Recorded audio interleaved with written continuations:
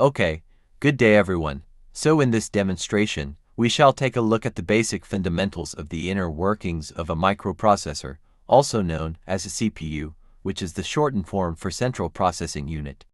Now a microprocessor, or a CPU, is where most of the computations of a normal computer would take place.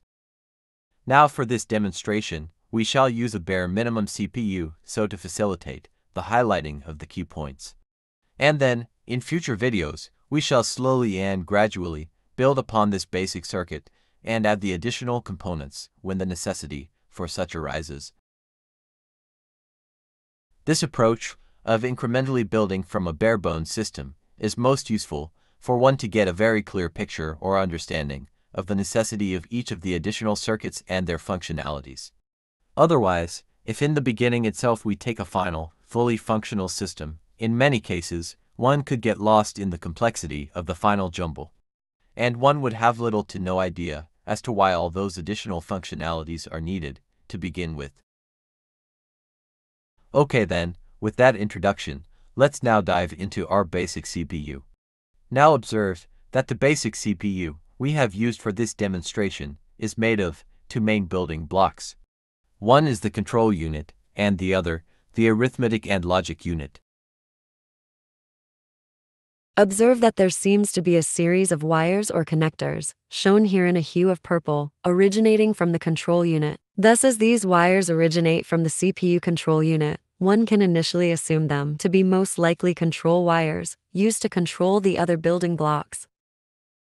Next, observe the ALU, which is the shortened form for arithmetic logic unit of our basic CPU, to be having a few subcomponents. In this video, we shall take a closer look at the functioning of the add-subtractor subunit. In other words, we shall step through the process of adding to numbers.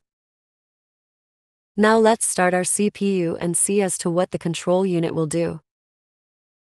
Observe that the control unit has activated or given a voltage to the first yellow line. Next, it has activated yellow line 2. Let's pause our control unit for a moment and let's follow this yellow line and see where it leads us to.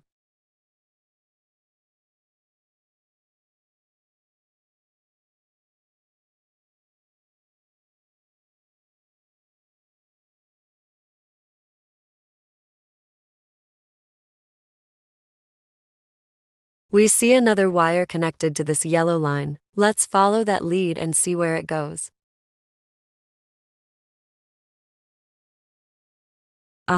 We see that the control unit, via the yellow lines, has been communicating with the DRAM, which is the dynamic random access memory of our computer. Note that there is a separate video in this series describing the basic fundamentals of the DRAM. A link to that video can be found in the description section. And now observe that the control unit of our CPU has activated or enabled row number 2 or memory address A01 of the DRAM. Next, via a purple line, the control unit has instructed the DRAM that it needs to do a data read operation. Thus, as instructed by the CPU, the DRAM circuitry would now connect row number A01 to the data output lines. Thus now, the values that were stored at the second memory row, or at memory address A01, has been copied to the external data wires.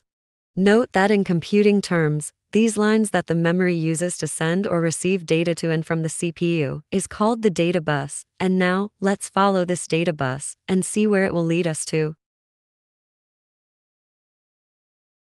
And now observe that the data bus is connected to the register A and register B of the add-subtract circuitry of our arithmetic logic unit.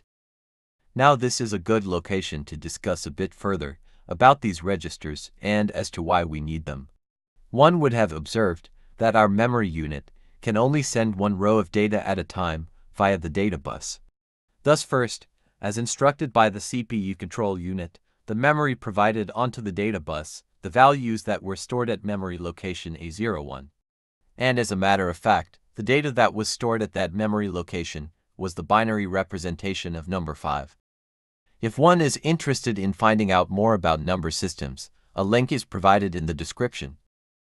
So now, our arithmetic and logic unit has one of the numbers needed to do an addition or subtraction. But as we all know, we need at least two numbers to do an addition or subtraction. But observe that we have only one data bus. Thus now, if the memory unit is asked to provide the second number, those values will overwrite the values currently in the data bus. Thus note that we have a technical issue at hand. And most likely, even the pioneers whom built the first microprocessors might have also faced this same issue. And this is where the such of registers comes to the rescue. Thus now, the control unit will activate register A, thus saving a copy of the data that is currently in the data bus.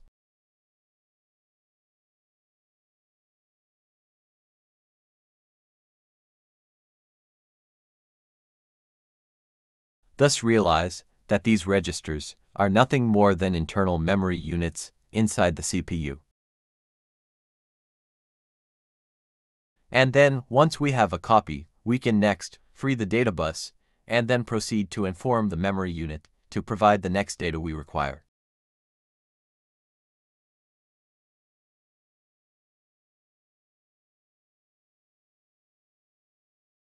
And now, the control unit will enable line number 3 of the yellow lines, which in turn will activate row number 3 in the DRAM. Realize that these yellow lines are referred to as the address bus, for the CPU uses these lines to specify the address of a memory location.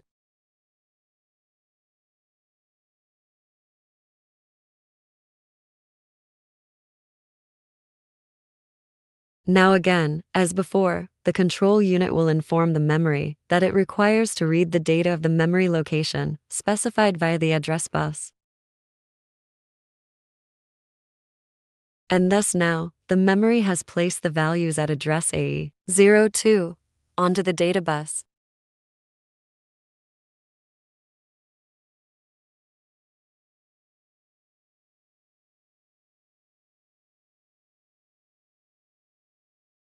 And now, as the second number required for our addition is available in the data bus, the control unit will enable register B and save a copy into it.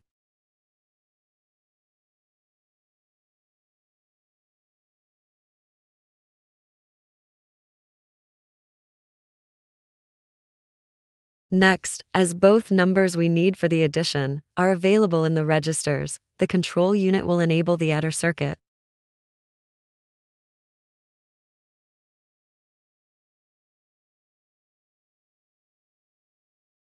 Which in turn adds the two numbers in register A and register B, and sends the result into the output register.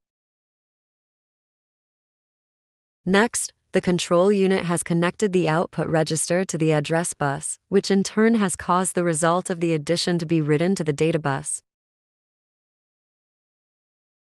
If one wonders as to how the output register is connected to the data bus, observe that due to space constraints, even in our basic CPU, we opted to use underground wires. Note that many modern circuits use this approach, where some circuit lines are placed in subsurface layers.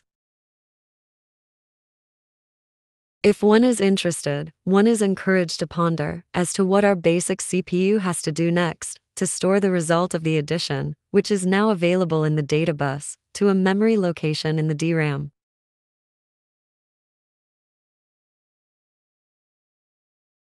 Thus, observe that in this presentation, we demonstrated how even in the inside of a CPU, all functionality occurs via the proper sequencing of electrical signals. Thus, in our barebone CPU, the sequence of control signals to add two numbers were as follows. Note that in this sequence breakdown, a 1 represents a control line that is on or energized, and a 0 represents a control line that is off. And this brings us to the end of the video number 1 on the fundamentals of a CPU. There is yet a few more topics to cover, which we shall leave to future videos. Do also check the description section for some additional information. Okay then, if you did enjoy the content or found it useful, do give us a like, and do also subscribe to our channel. Have a nice day and see you in our next video. Bye.